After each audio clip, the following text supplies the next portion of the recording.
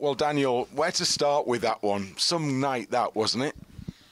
Proper party in the stadium. So you told me that there is even another gear. I was always excited about what our supporters are doing, but everyone told me there's another gear. I mentioned before, so today would be a good day to find this gear. And yeah, stadium was crazy buzzing. So my lads showed a big heart today and fought really hard against a really good side to have the 3 points. But in the end, we deserved this over 90 minutes and also with our big will. And yeah, will be a proper weekend for our supporters. That's definitely for sure. Starting fairly soon, I would imagine. In that second half, there were times, though, when the team was hanging on a little bit. Leicester played some really good stuff, didn't they? Yes, but this is also what you would expect on this level. It was more or less a game on Premier League level between two really good sides. I think they were very lucky to be in lead at halftime because our intensity against the ball was good. We created really good chances. We should have scored. Joel with a chance. Either he has to put it away or pass the ball to Kree. Ball he puts it then into an empty net. Really with his chance. Also Joel with his header. Normally on a game with such a level, you have to score out of this situation. And yeah, they were able to score out of a flicked set piece. This was the difference. I think they were lucky to be in lead.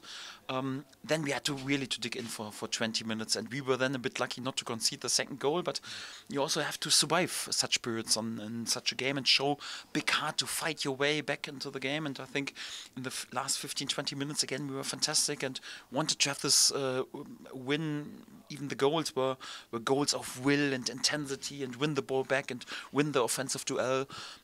So it was unbelievable energy and intensity of my lads. They showed big fighting spirit and togetherness. Exactly what Leeds United is all about. And for that, I think we deserve to have the 3 points. And yeah, if you do this, and like I mentioned, you can have a proper party. I think as the season progresses, the character of the side is really coming to the fore.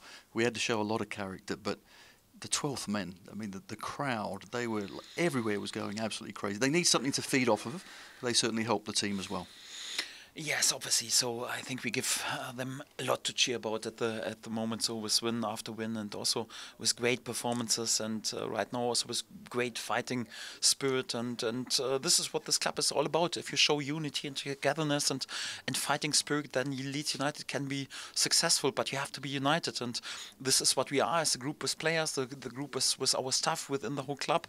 And yeah, our biggest asset and biggest value of our club are our supporters. There's second to none in